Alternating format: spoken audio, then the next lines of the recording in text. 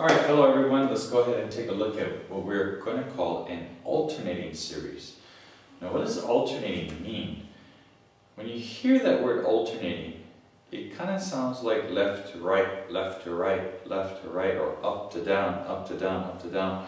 And of course, that is similar to what we're going to find with regards to a particular series called the alternating series, in the sense that what happens is that your terms go from positive to negative, positive to negative, positive to negative. So here's an alternating series, and notice that when we actually have the alternating series, we're going to have this -1 raised to the n, or n minus 1, or n plus 1. So we got the alternating series factor here, and then notice that again we have our sequence generated there. And if we went ahead and expanded this, notice that what's happening is that your terms are positive to negative, positive to negative, positive to negative, and it keeps on alternating that way, which is why we're going to call this an alternating series. Now, there's going to be some important things that we want to recognize about an alternating series, and of course, is the fact that we're actually subtracting some values in addition to adding some values.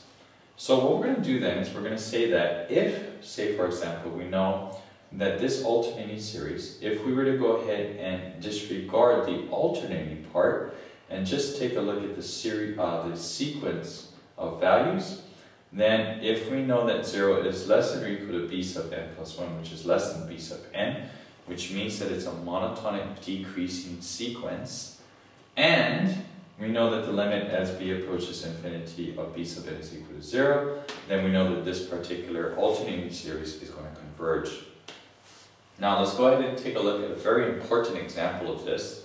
This is the infinite series from n is equal to 1 to infinity of -1 to the n minus 1 divided by n.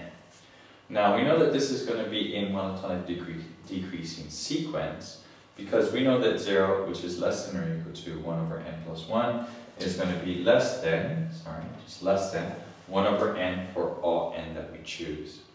Now we also know that the limit as n approaches infinity of 1 over n is going to be equal to 0 as well. And so therefore we can say that this particular alternating series is going to converge. Now, the reason why we wanted to go ahead and take a look at this in particular is because we know that this particular infinite series diverges. But once we go ahead and incorporate the -1 factor there, which will make this an alternating series instead, now we know that this particular alternating series is going to converge, whereas the non-alternating series is going to diverge. Okay? So we'll take a look at some alternating series as well the next time that we meet. See you later. Bye.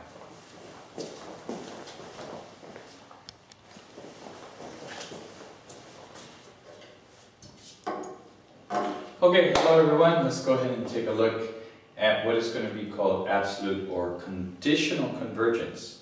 So now we're talking about a series that is already going to be considered to converge, but we now need to go ahead and make an additional qualification to determine whether or not it absolutely converges or whether it only conditionally converges. Now, let's go ahead and say that a series a sub n, an infinite series a sub n, is absolutely convergent if the absolute value of the sequence generator, or the absolute value of the infinite series is also convergent. Okay? Now we say that a series such as this alternating series here converges, but if we take the absolute value of it and it diverges, we say that this particular alternating series converges only conditionally. And of course the condition is just making sure that the alternating series, or in other words, all of the terms of the particular series is positive. So what we have, as we saw just before with the harmonic series, is that this particular harmonic series here diverges. But if we were to go ahead and change it so that it is an alternating series, but still with the form of the harmonic series, we knew that this one converged. So what we say then is that the harmonic series is only conditionally convergent. Now, when might a series not be alternating and yet involve negative term values? Well, the answer to that is if the series involves cosine or sine. And so if you see cosine or sine within your series and you know that it converges, you're going to have to be careful to determine whether or not it is absolutely convergent or conditionally convergent by taking the absolute value and determining whether or not that converges or diverges. Okay? So we will go ahead and take a look at some of those problems as well the next time that we meet. See you later. Bye-bye.